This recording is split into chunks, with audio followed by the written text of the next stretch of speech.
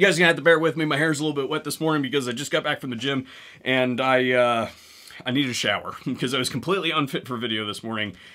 I've got a voice for radio and a face to go with it, but you guys read the title, you know exactly what's going on.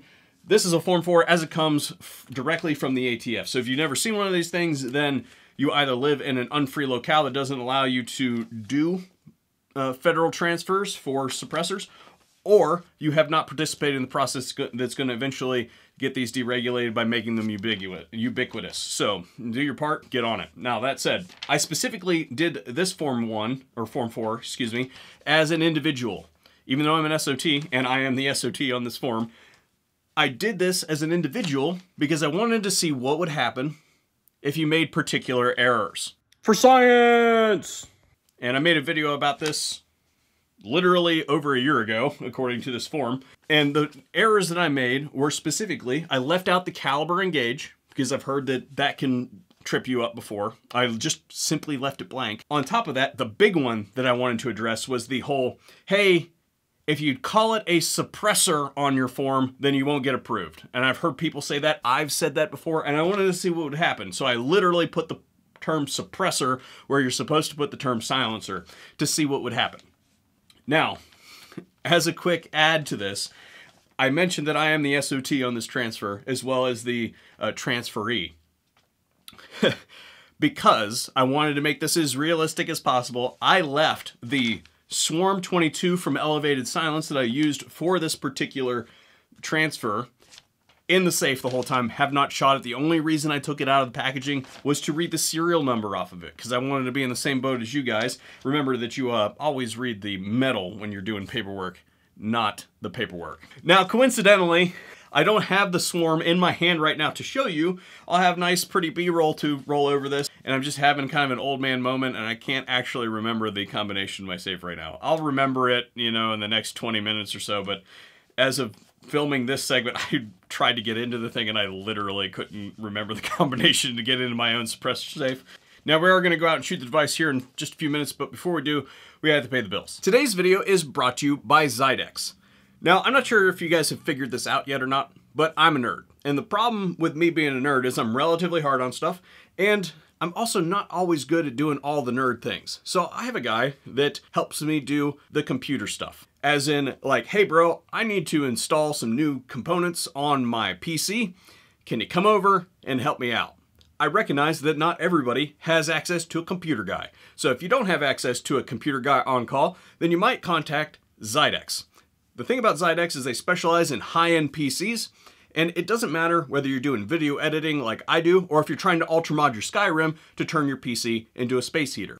Zydex also has a lifetime warranty on parts and labor. That means that if your GPU with a 1-year manufacturer's warranty decides to take a dump at 13 months, then you're 100% covered. How do I say this without getting flagged on YouTube?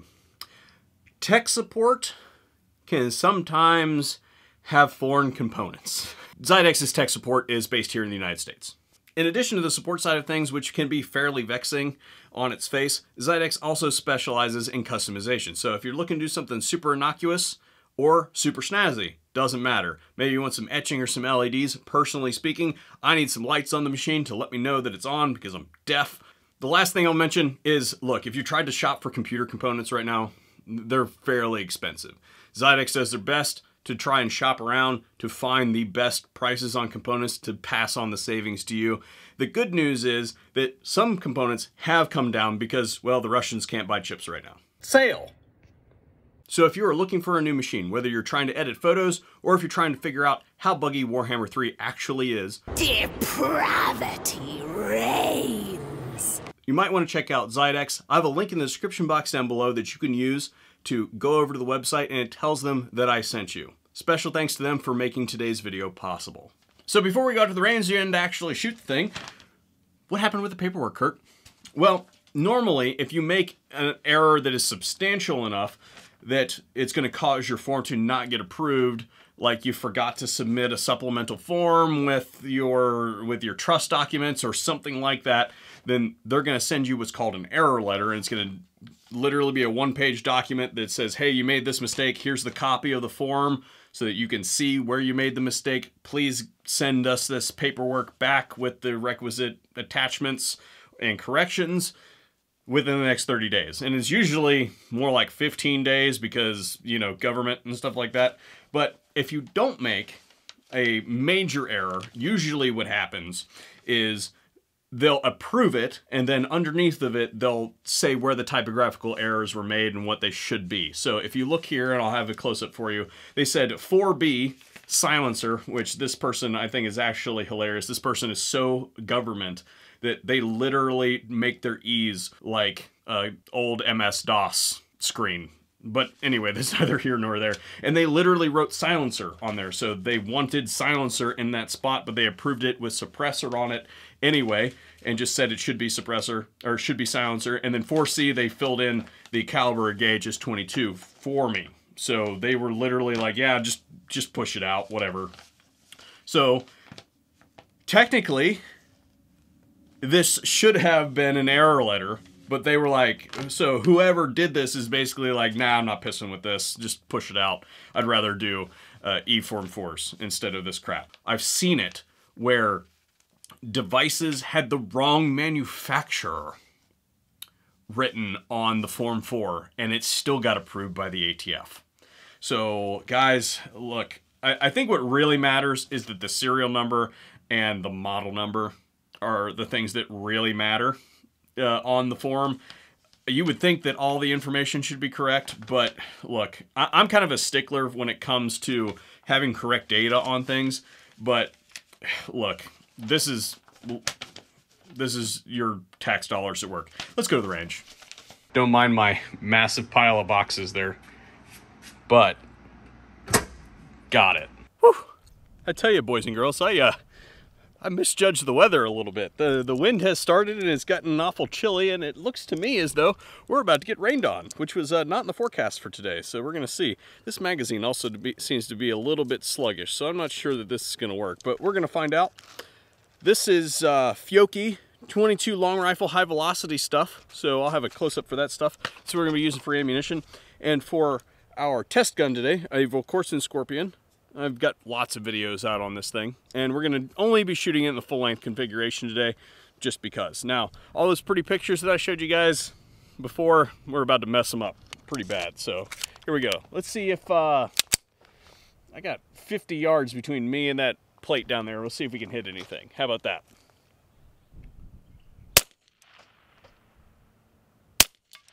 Got it. Oop.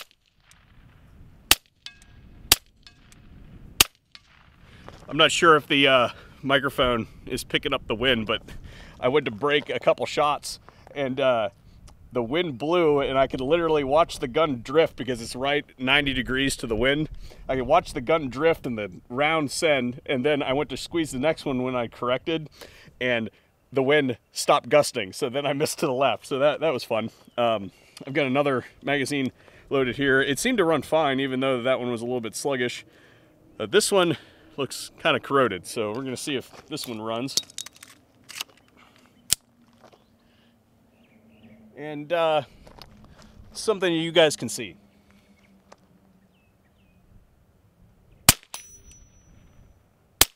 That was my... all kinds of user error.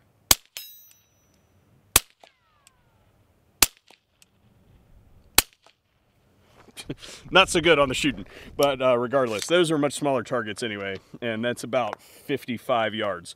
So it seems to have sounded really good on the pistol. Let's step it up to a rifle. This is a Henry lever action 22 Magnum, and I had some person in the comment section the other day tell me that cans are only useful with subsonic ammunition. And even though we were using high velocity 22 stuff, it was out of a pistol. It was probably doing under the sound barrier. I didn't chronograph it, but usually they're right around the sound barrier out of that pistol. This will definitely not be. And I'm going to tell you that this is definitely going to be hearing safe. So anyway, I love this gun. It's the only 22 Magnum I've ever owned. I do love 22 Magnum. Let's see.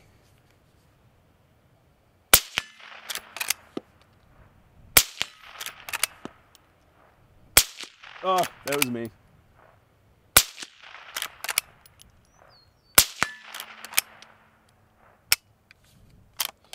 The only problem with this gun is that the magazine is too short.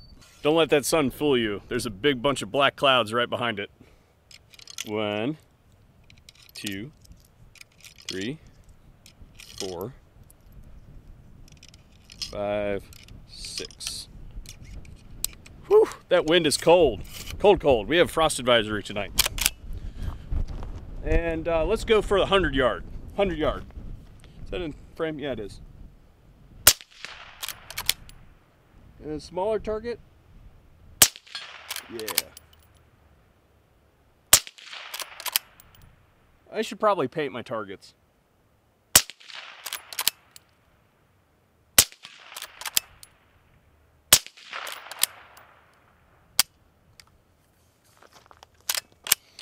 And that's all she wrote. So thank you guys for joining me on today's celebration of another Form 4 completing and going into the hands of the general populace. So if you guys are interested in more information on suppressors and general firearm stuff, then make sure that you subscribe to the channel. And I've got something to show you guys that's coming in the next week or so to just kind of maybe tickle you a little bit to come back. What on earth is this? Sound off in the comment section down below. And special thanks to our Patreon and Subscribe Star subscribers that help do things like pay the ammo bill, particularly for this guy. You should see some of their names on screen right now.